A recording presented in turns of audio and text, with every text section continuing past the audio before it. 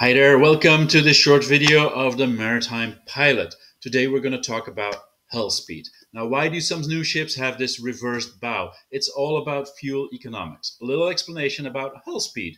Now, hull speed is the speed at which a ship's hull reaches a point where wave drag increases sharply. Now, this happens when the wavelength of the bow wave equals the ship's waterline length, making it harder to go faster without much more power.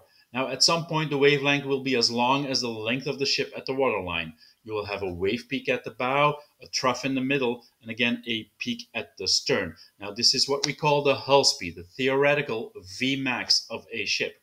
Now, for most ships operating near hull speed, that's the most efficient. Hull speed can be calculated using the formula which you can now see above. Now, you could install a more powerful engine, and this will increase your speed beyond the hull speed, but it's going to cost you a lot more fuel. Now, as soon as the wavelength of the wave is 1.5 times that of the length of the waterline, you are sailing uphill, which is called the hump speed.